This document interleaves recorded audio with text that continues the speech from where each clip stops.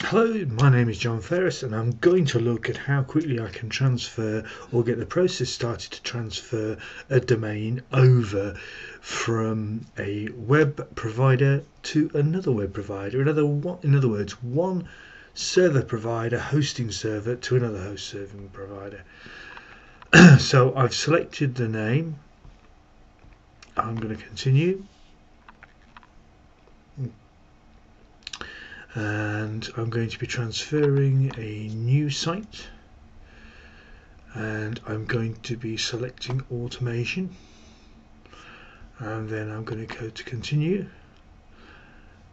and that is an option, but I don't need that at this point in time.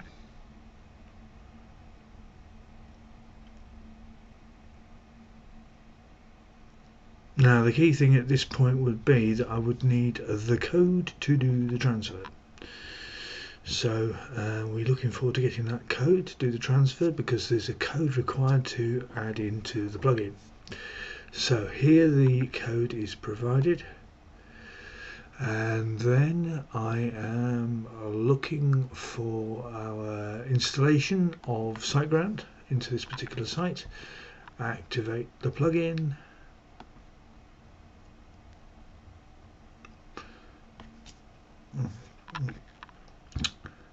And we will be looking there for the migration section. Migration token.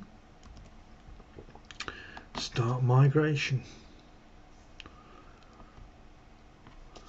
And this process is fairly simple, as we can see. The transfer process has started, transferring directly over to SiteGround. Why have I gone for SiteGround?